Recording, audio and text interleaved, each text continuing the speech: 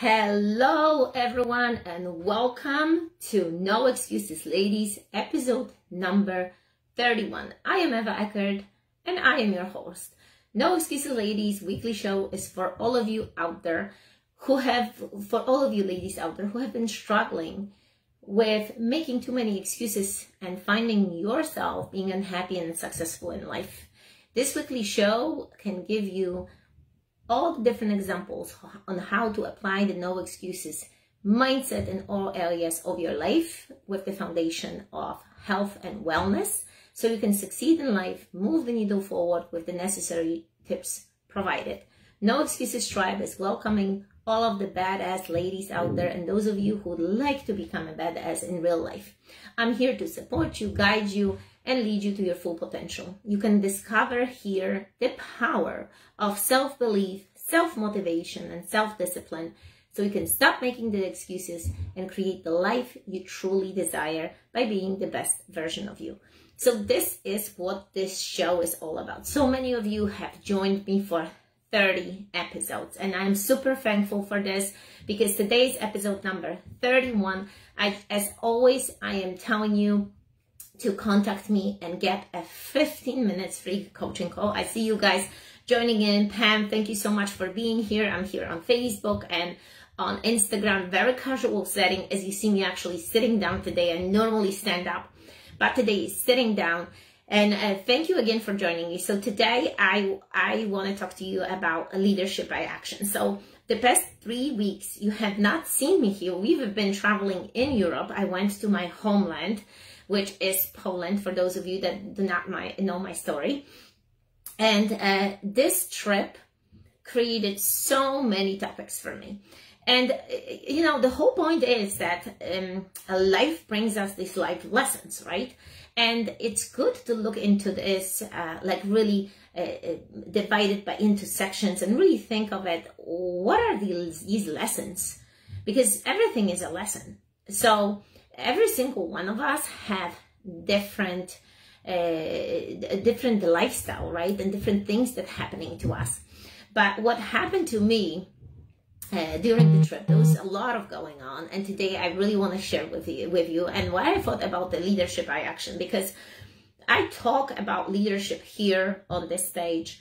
I give you ideas on how to live a happier and healthier life. I do coaching, right? You see me doing different exercises, and that's the whole point of today's episode. So when I went to Poland, I met with my sisters, and if you don't know the story, one of the sisters I met 10 years ago and the other one joined us 2 years ago, but that's for a separate episode. So my oldest sister, her name is Anya, she has 2 kids, right? And the oldest is 18 years old.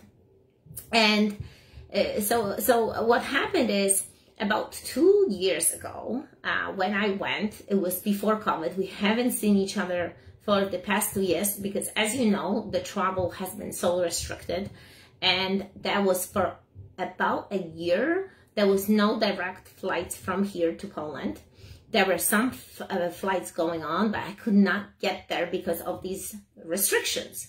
So finally, we had a chance to meet.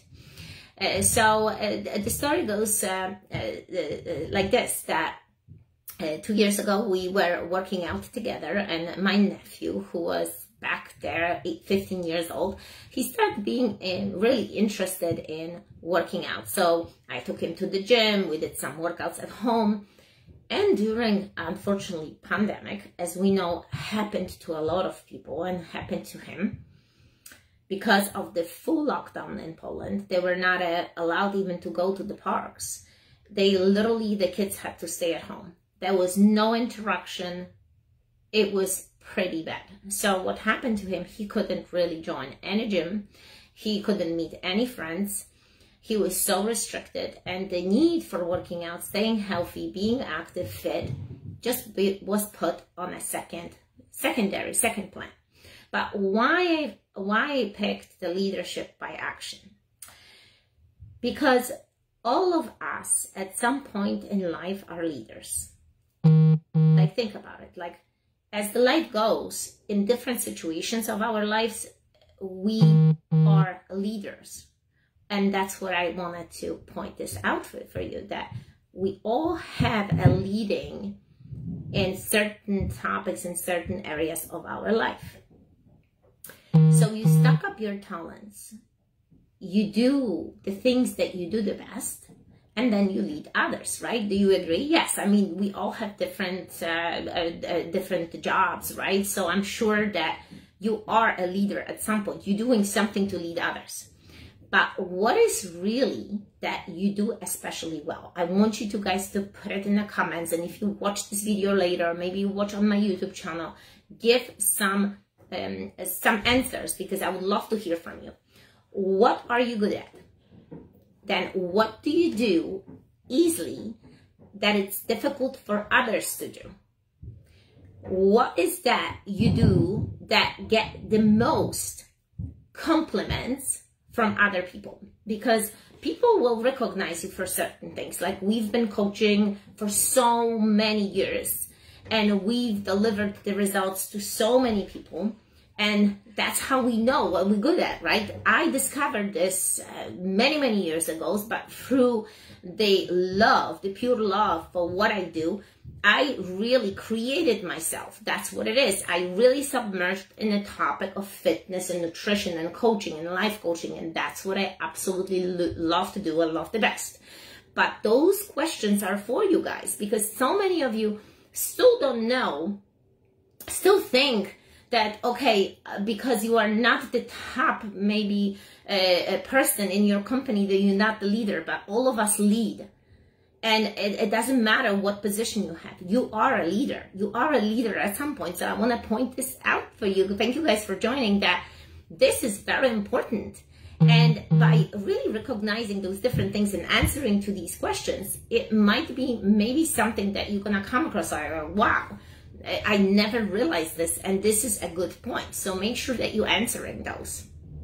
And as I mentioned to you, for me, being a coach, a guide, a mentor, I do it with a full open heart, and I do it well, and I really put a good thought into it, as you can see in our workouts and other things. But that's really besides the point, right? What really does taking action in leadership look like? Like, think about it. At the end of the day, only action produces results, right? So building relationship, developing others, and making decisions lead to more effective actions.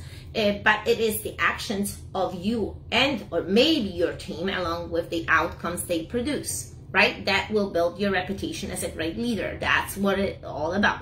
So I want you to think about it, because the story will reveal itself and you're gonna have like a full picture of what happened.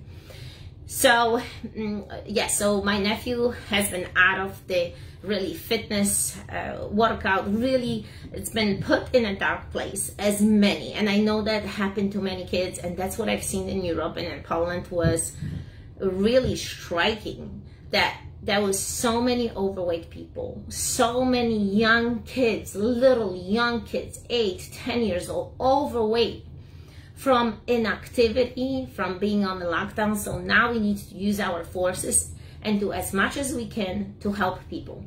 So kids and adults can move, lose the weight, live a happier life. That comes with knowledge, right? We need to spread the knowledge and share with each other. And that's what leadership is all about, because stay with me, because this story will reveal itself. So when you speak up, you step up and stand up for something or someone that matters to you, right? That you are committed to. That's what we're doing. We're committed to something. We want to help you guys in your workouts, in your lifestyle. It's all about making a difference. And for me and for us, because the kids travel with me, was to train every single day, was to encourage everyone around us to work out with us and everyone around us to eat healthy. I'm not saying that we didn't have this awesome natural homemade ice cream in Poland. No, of course. But our idea was to carry the lifestyle that we truly believe and we live every single day. That was the whole idea.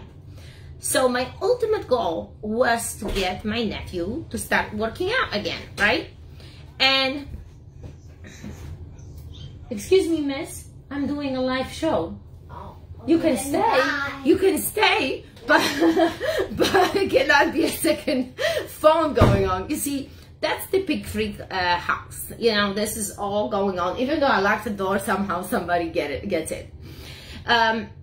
So my goal was to get my nephew to work out. But, you know, how do you do that with someone that the stamina, the conditioning is so weak? When you get to a place when you gain weight, when you feel weak, when your stamina is not there, you kind of try to get into a shell, right? And not to come out. You don't want to show your true colors. You don't want to show yourself struggling because it's uncomfortable. It puts you in a position of a failure. We don't like that. Human beings don't like this. We don't like to feel like this. So imagine this 18-year-old that used to work out, and I see him huffing and puffing, playing with my son soccer. And that was the first situation when he was playing soccer. He laid out on the couch and couldn't move. So wait to what happened next. So we start working out, right? We get, my sisters were there, my other sister from Germany was there, there are other people. So it's 6 of us. It's me and Tyson. Ivanka is a little on the side. She follows our workouts, but then she does something else. And there is a total of 6 people. So we do this interval training. We lift some weights. There is a little bit of cardio, and there is run up, not a big hill, but a little bit, tiny hill. It's not a long run, but we're trying to do a sprint just to get out of our comfort zone. So the workout takes about a place for 60 minutes. Out of 6 people, only 2 are left. Okay? So this shows you how conditioning of people is hard, but also obviously the workout wasn't easy. But people were trying. People were trying to do this and stay on board. But slowly but surely people start kind of stopping and taking longer breaks. So me and Tyson are left. And my nephew is the last one really to leave, right? It's almost at the end of the workout. He is done. A few minutes are left and he really cannot go anymore. So what I did not know is after what happened exactly with this workout, because he revealed this to my sister, which was his mom, that during this workout and the fact that he was playing soccer with them, he had like a breakthrough. The breakthrough came from being so out of breath, being so deconditioned that he said, I cannot let a 10-year-old being in a better condition than I, and I am an 18-year-old. That was his breakthrough. He says, I cannot allow this. Like, what happened to me? What happened to my conditioning? I used to play soccer. I used to be active. That it hit him like a lightning from the sky.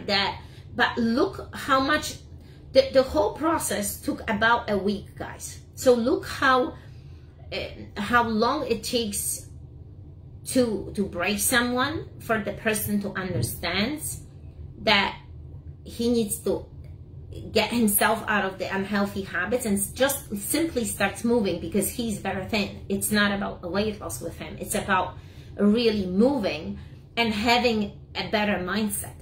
So simply after that session and him saying, I cannot have this, what does he do?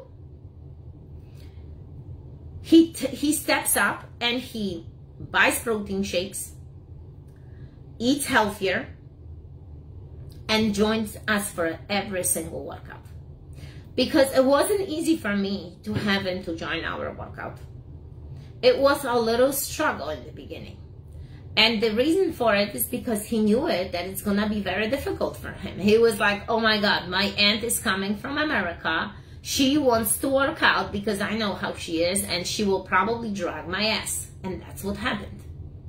But that's what I'm saying. All of you have some kind of a leadership skills. All of you have something that you can lead others by.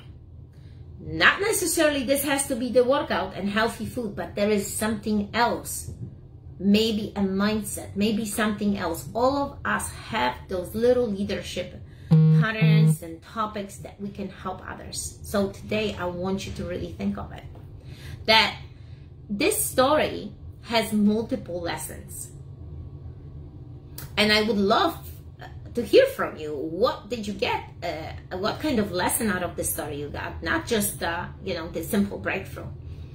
That the 10-year-old, because it really wasn't because necessarily of me, but he compared himself to a 10-year-old who had no excuses during the pandemic to not to work out. We've been working out all the time. We didn't let the pandemic to slow us down. We actually scaled, pivot our business, changed everything because of the strong leadership mindset that nothing can change our lifestyle, and we're gonna not allow outside circumstances control and dictate our lives.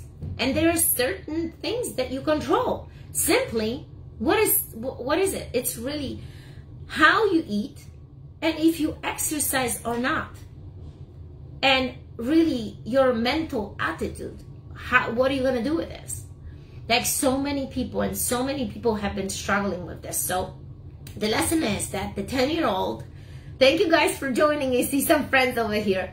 That the 10-year-old can be an influencer. Me besides the point, but him. Join people who try to have the best interest for you, even if you do not feel like. Because he didn't feel like to do that, yet he joined me, yet he did it. Do not avoid hard situations, because hard situations will bring you breakthrough. Have an open mind and be really receptive to change, because that's what it's all about. If he did not do that, I don't think that he will have that breakthrough. And what would happen is, that's what I was afraid of, that he would not come out with this change. And this change was so significant that when I left Poland, my nephew was on a path of working out. I kind of gave him an idea, contact the kids that work out, set up a meeting, got to the point that his neighbors saw us working out. And think this, we had a pair of dumbbells, we had to search for bricks, huge bricks. We took a log out of the wood so it would serve us as some kind of a resistance, and we were working out with what we had to set up 6 people in a session, 6 people in a workout, and all of us had an amazing session. And the neighbor saw us working out, and he's like, hey guys, do you need some dumbbells? Do you need some barbells? I'm like, hell yeah. So he brought us a bar, he brought us plates. So look, by just putting it out there, doing it, it can change your life. And what else is very important is to really do self-analysis, and I think, and tune into your body, like really thinking like, okay, compare yourself how you are now, how you used to be. Do things have been significantly changing into a worse situation, or you are in a better place? Like, where are you now? Like, be so honest. Look in the mirror and say, you know what? I gained freaking 30, 40 pounds. Like, some people have been looking in the mirror and trying to cover up the truth. But the truth is standing in front of you. It's not to be, hating yourself for what happened. It's to be honest, because when you're honest and you understand that you fuck up things and you not do good things, that's when the change will come. If you don't, you're just gonna be looping and covering with the whole mess that you've done, and you will never get out of it. It's like peeling the onion, peel after peel after peel to the core. And that's what you need to do, because health is the foundation of everything, guys. And as I always tell you, health is the foundation.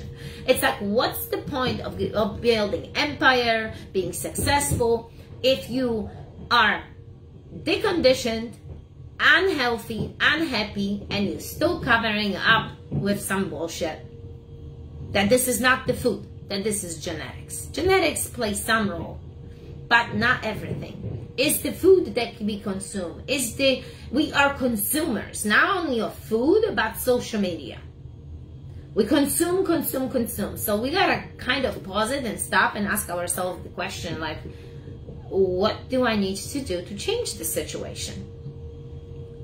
And I love the honesty of my nephew. I just love it when he says, I cannot let the 10-year-old smoke me.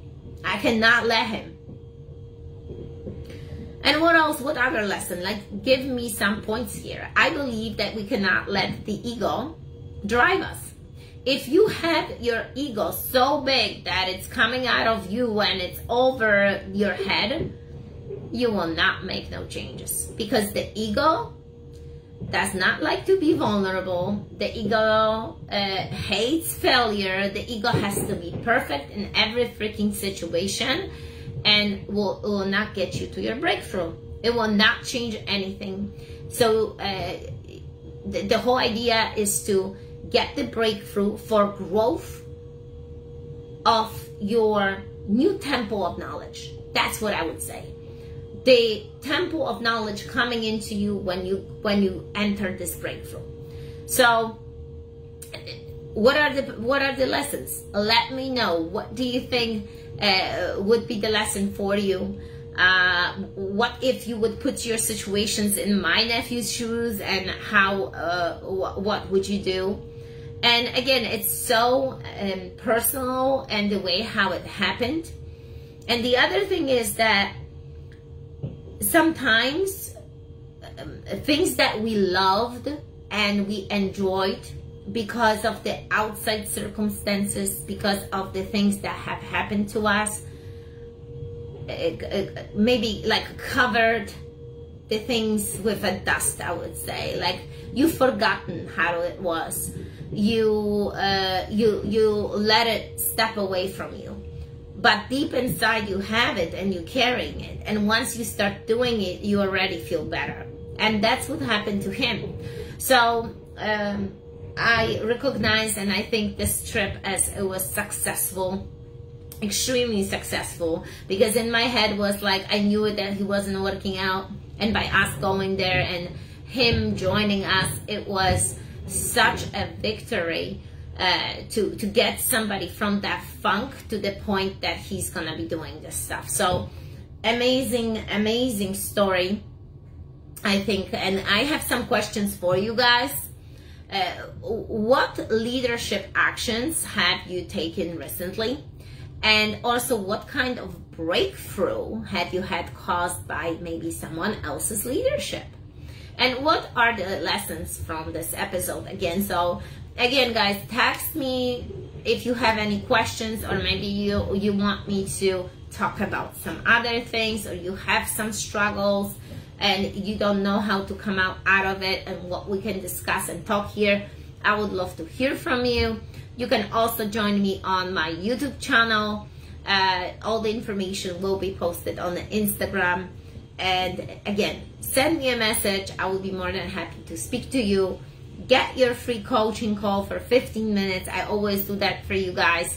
We can get you on the phone and set you up for your success. I will talk to you later. See you next week for the No Excuses Ladies next episode. Bye.